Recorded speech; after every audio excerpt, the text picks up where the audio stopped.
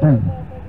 When you get there, I'll show you. That's why whenever this word gonna come out, it's gonna cut people up because it ain't for everybody. It's only for the Israelites, and they hate that because we know this ain't Christ no more, so we ain't believing that seriousness no more. Now we know who Christ is. We know Christ look like us. We know Christ gave us commandments. We know Christ told us we are better than what we've been taught to believe throughout all our generations. Up until now, Israel is waking up, brother. I'm going out into the streets, man. I work at FedEx. And a lot of people see my fringes under my uniform, they say, shalom, brother. They don't even have fringes on. But the fact that they know who they are, right. Man, this word coming out.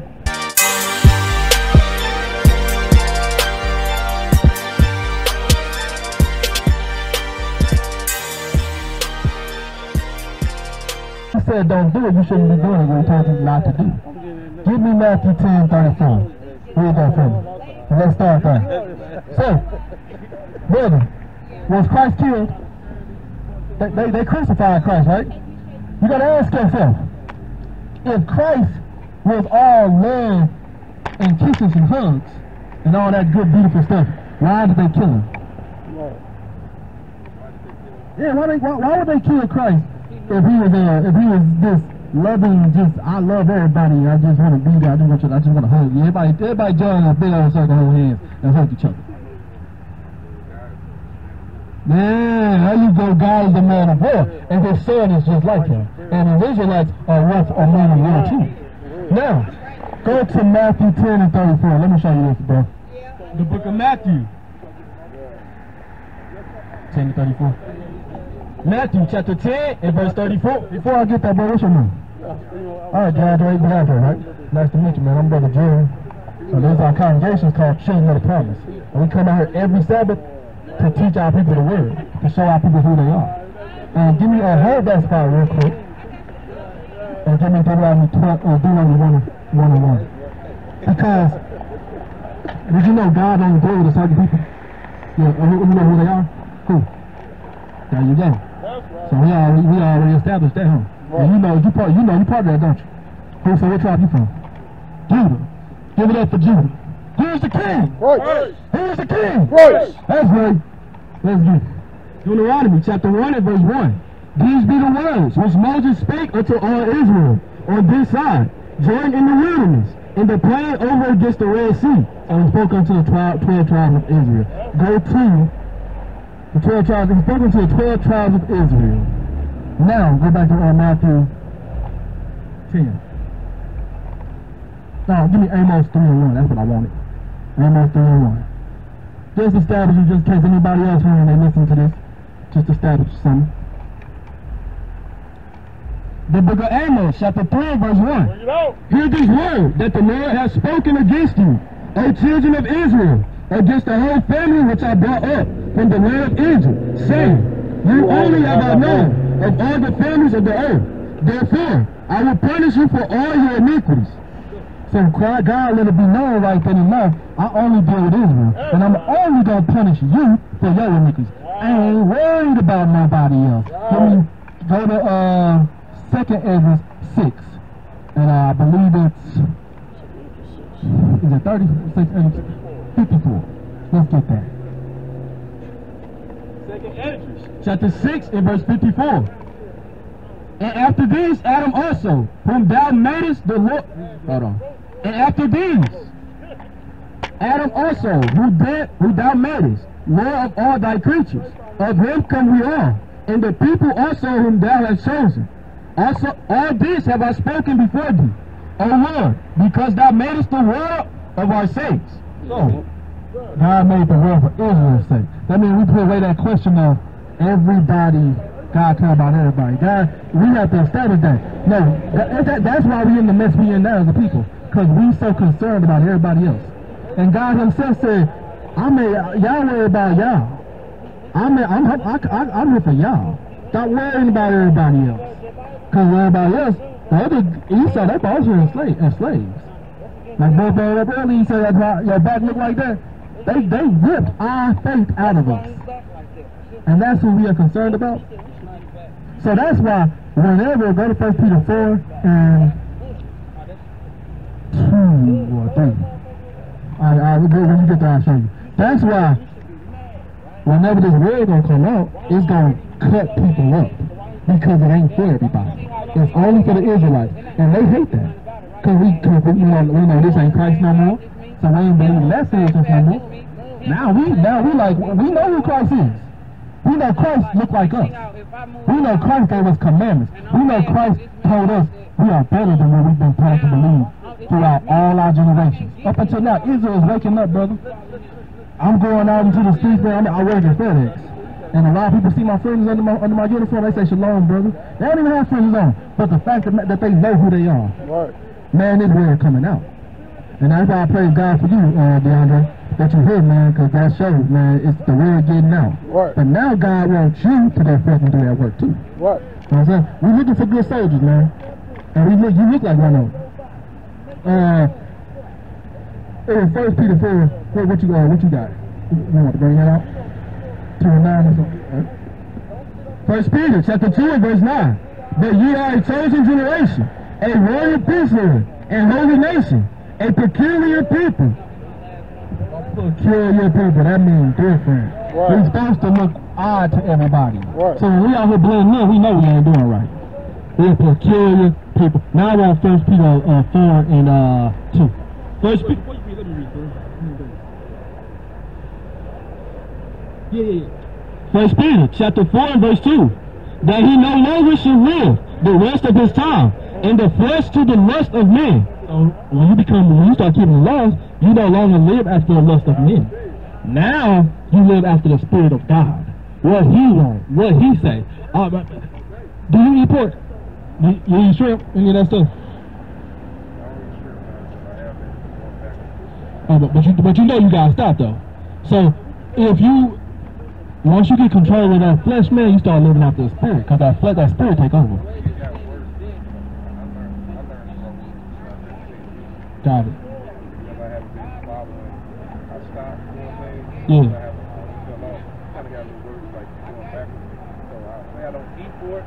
Yeah. I'm gonna show you why that's happened to you though. Go to Amos 3 and 2. And that's all, it's understandable. Amos chapter 3 and verse 2. You only have I known. Verse 3.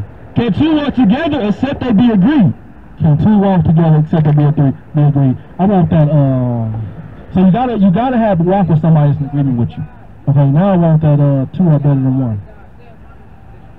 While he getting that, so oftentimes, bro, we fail because we think we can do it by ourselves. You need brothers, you know what I'm saying? Like these brothers, we all keep each other grounded. You know what I'm saying? We keep him. That's why you heard him up a teacher. He out here getting his feet wet. You know what I'm saying? Learning how to teach, learning how to deal with our brothers and sisters. Because questions gonna put, when you walk around these friends on, somebody gonna pull you to the side and ask you a question. And it's your job to answer them. We can't shy away from no questions. You know what I'm saying? We got that's our duty. So when you walk by yourself, there's nobody to help you. You know what I'm saying? Right? You got the from Ecclesiastes chapter 4 verse 9. 2 are better than 1 because they have a good reward for their labor. For if they fall, the one will lift up his fellow. See that? Because if you fall, 2 better than 1. Because if you fall, that brother gonna be there to lift you up. If his brother see me going off, he gonna say, Jerry, you're slipping. Come back to us. He gonna hit me with some rebuke, and vice versa. You know what I'm saying? So it's love.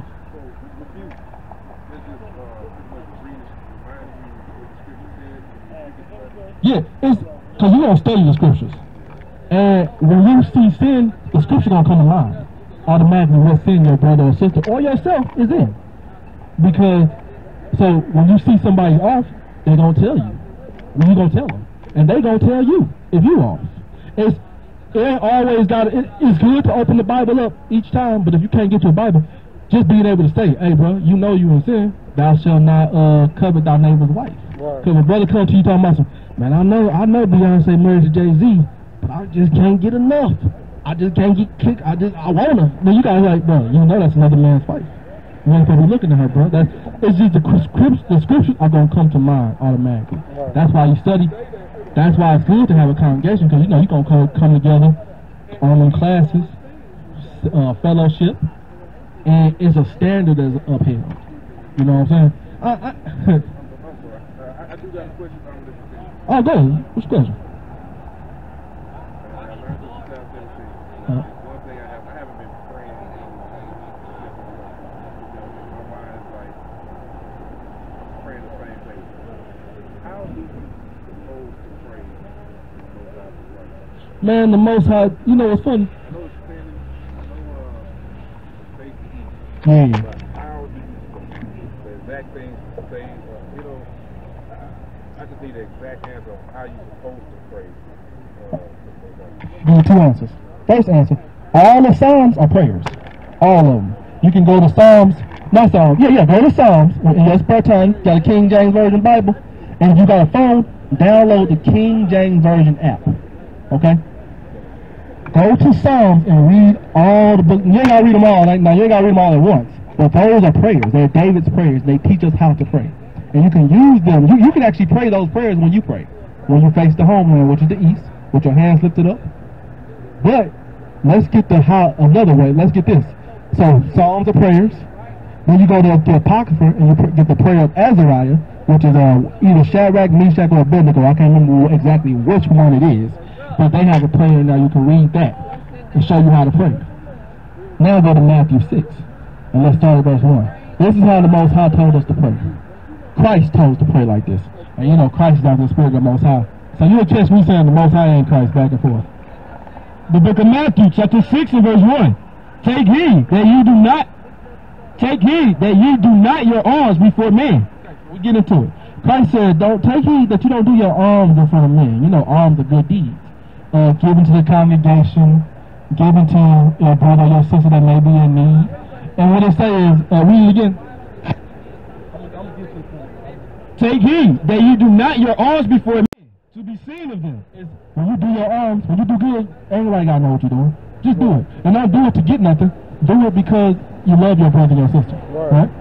Otherwise ye have no reward of your Father, which is in heaven. Because you get if you do it to get praise from men, I mean, I'm bragging. Like, you see them videos on YouTube of guys doing nice things for homeless people, anybody, that's bragging.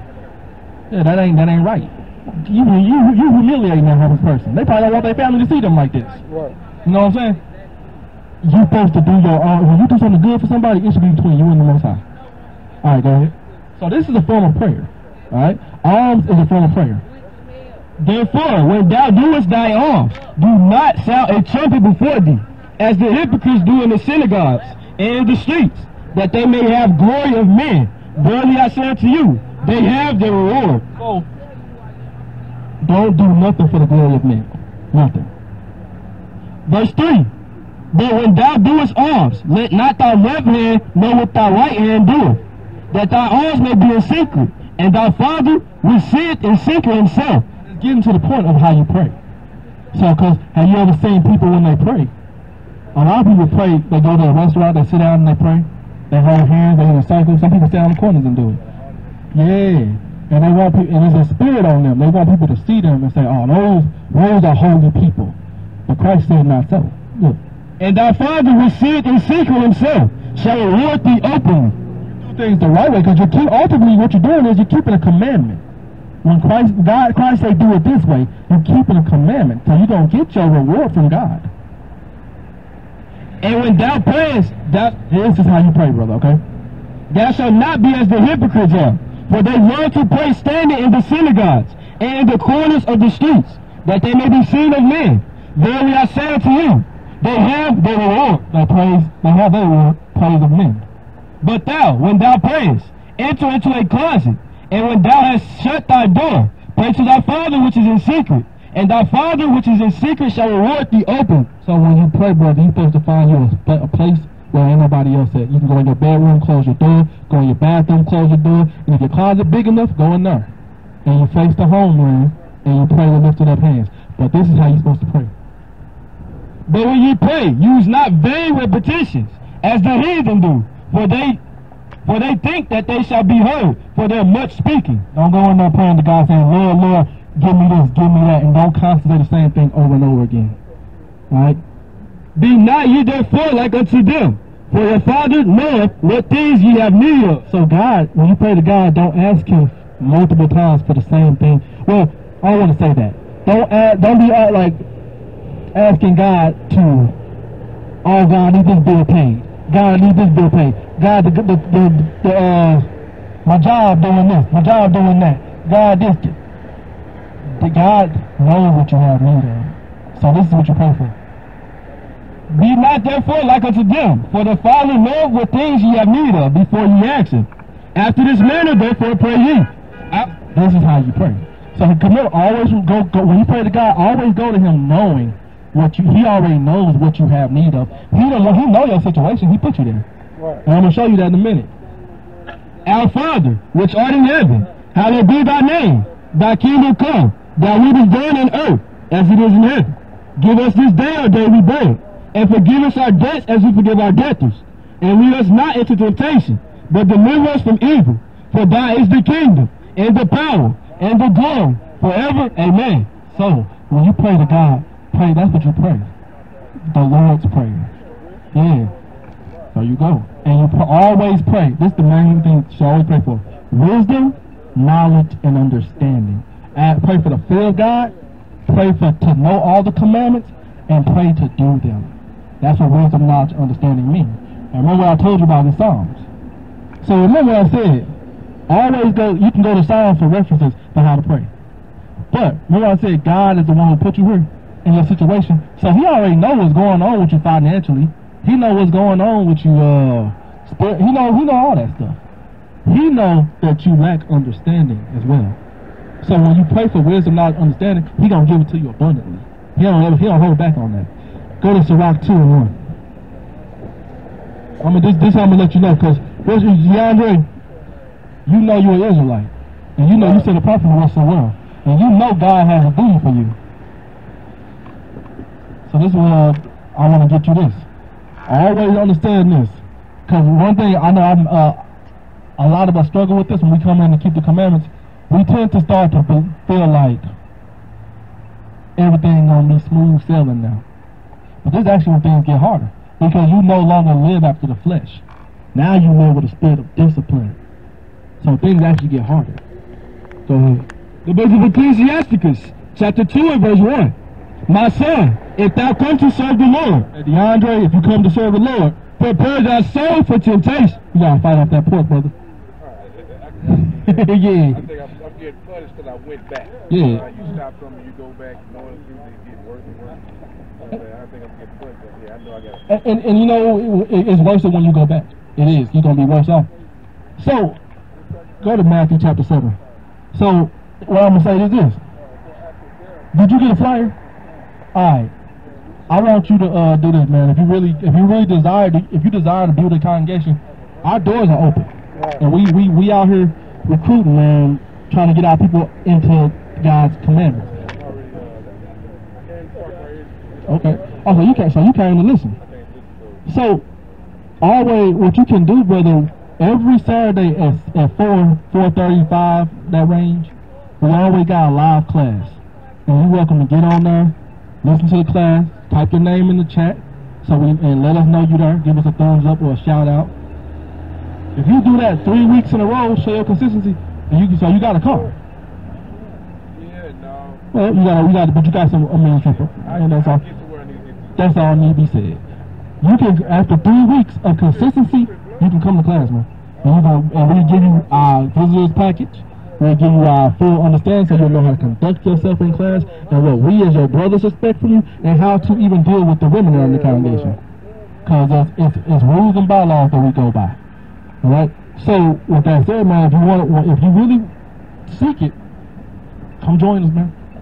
Come join. Become a member of Children of the Promise, and get out here so you can be out here with us, teaching God's word. Right. Because you got that zeal. It's all you strong. So with that being said, what did I tell you today? Matthew 7. Why do I want that?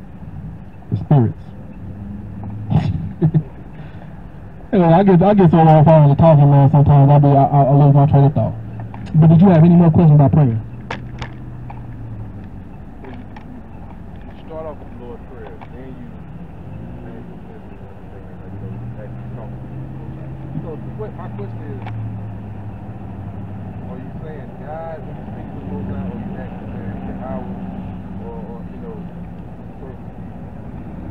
God knows what you're talking about. Mhm. But I just want to know the right thing to say. You can say Yahweh, you can say God. It don't matter. He has well, you're really speaking of Christ, because Christ is the mediator between man and God. So you're really speaking of Christ. God is the one. God is getting that. Remember, God is getting that word from Christ, from you. God, Christ is the one that called you.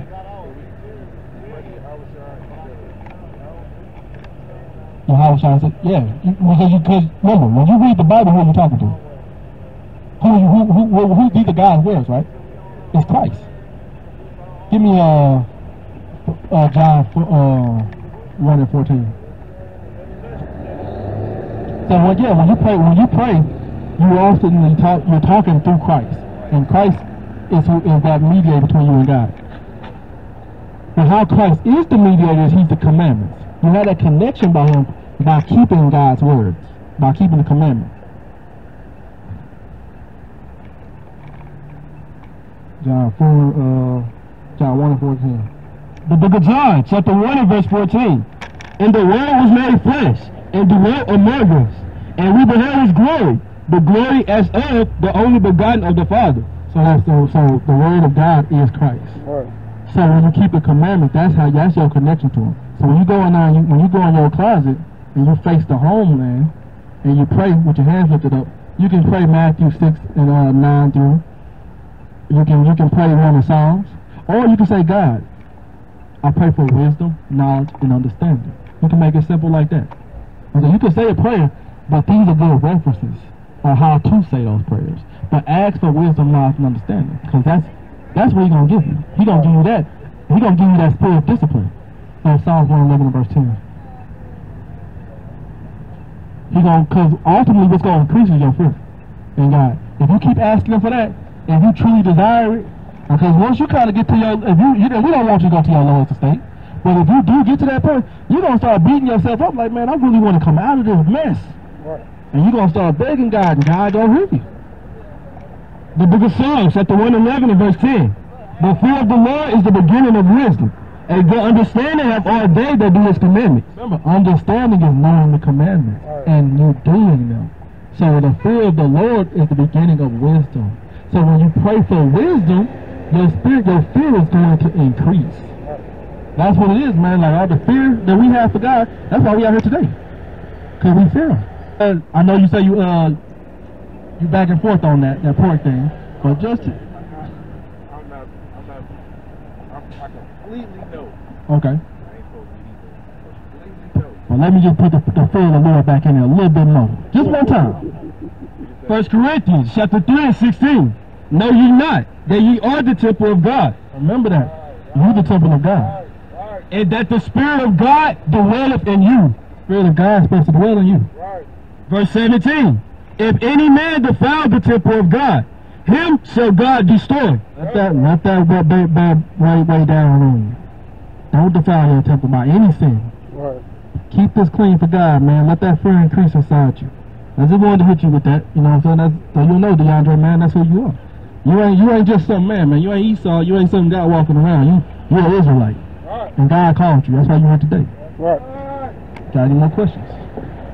Read Psalm 19 too. Give me Psalm 19 too.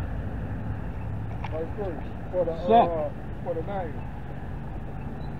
Psalms chapter 19 and verse 3. Verse 3. There is no speech, no language, where their voice is not heard. That's when we're talking about prayer. There's no speech, no language. When you're talking to God, you know who you're talking to. Oh. If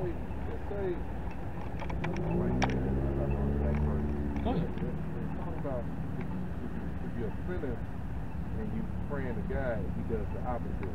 He don't hear you. He don't hear you. Or it's kind of another way to put it. They don't hear you. Okay, so when it's talking about this, hold on real quick. When it's talking about this, it's saying because you have that heart. Your fear, if your fear towards God, and you really seeking to serve Him, He hears you. But when you're a sinner, that word is that's who you are. God don't hear the prayers of sinners because they are active sinners.